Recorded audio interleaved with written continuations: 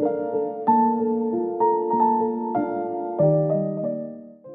it's Chris, and today I'm pretty excited. We're using ground-penetrating radar to see if we can find fallen headstones or unmarked graves. Our cemetery was started in 1802, and in the old section there's a lot of rows that are missing stones, so we're trying to figure out if someone's buried there or if a stone has fallen over. We also have a transient section where unknown people that died in the Erie Canal or on the town's highways were buried. Unfortunately, the record keeping was poor and we have no idea how many people are there. I contacted David Leslie, an archaeologist, to use his GPR to see if we could solve some of these mysteries. My name is David Leslie. I'm a senior archaeologist and principal investigator at Heritage Consultants in Berlin, Connecticut. I'm also the principal archaeologist for TerraSearch Geophysical, which is a geophysical consulting firm, and we do a lot of work with cemeteries. We're going to be using a GSSI Utility Scan Pro. It looks kind of like a lawnmower, but it's pretty portable and easy to set up.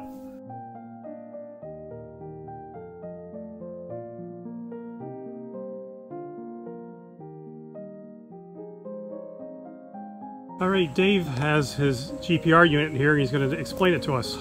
So yeah, we have a 350 megahertz antenna here, manufactured by Geophysical Survey Systems Incorporated, GSSI. Gives us pretty good coverage in the lateral direction, about 75 centimeters to a meter, plus good coverage in depth. So we get between 4 to 8 meters coverage in depth, so that's pretty good.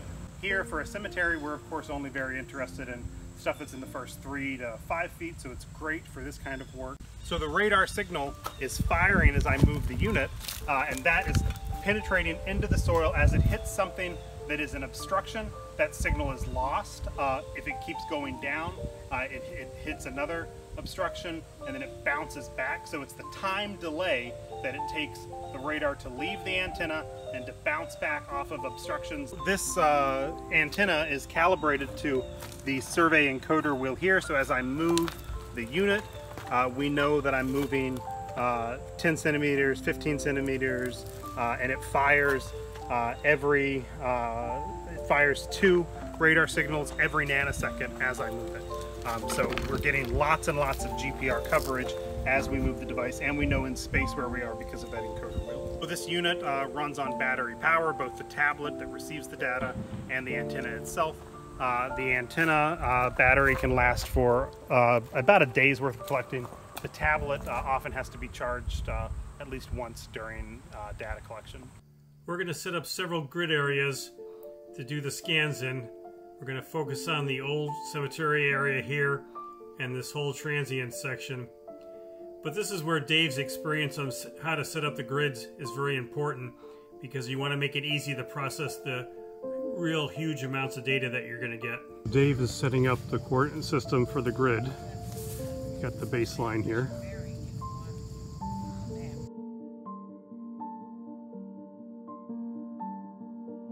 We're 30 meters this direction and then 23 meters down to the other baseline. So we're going to basically do about 4 to 5 transects in between each rows. That'll give us enough coverage so that we should be able to pick up if there are any intact grave shafts here within each of these rows that correspond to headstones, or are in areas where there are unmarked burials as well, or potentially any buried headstones. So that's a tight enough interval that when I stitch the data together, we should be able to figure some of that information out. We're going to start collecting here, and we start moving. Dave is moving 50 centimeters at a time. He just sets the cone and then he aims for the other end here.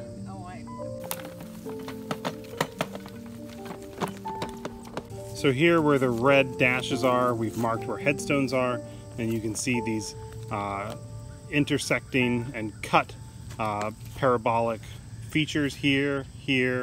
There's another one here that's a little bit off screen. Those are likely the tops of coffins and or burials within a grave shaft, and the cuts in stratigraphy here, and one that's here show the grave shafts themselves. Up here on top, we have the plow zone or topsoil before we get into the subsoil that's been disturbed through the interment of individuals. The data is always taken from one direction. That makes processing the data much easier, but it makes a lot more work to collect it. A high accuracy GPS measurement will be taken at each corner of the grid. David came back out with his drone and set up a flight path so he could take an overhead view of the cemetery in high resolution and use that to overlay the GPR results.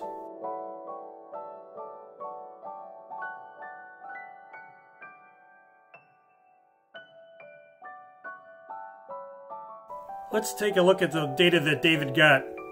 The first thing he does is he stitches all the GPR data together and then he lines it with the ortho photographs he got from the drone. These white areas are where the soil has been disturbed. Here he's laid out the areas that were roughly the size of coffins, and he has to go look at each of these individually to get more information. You really need to be trained to read this GPR data in the cross sections.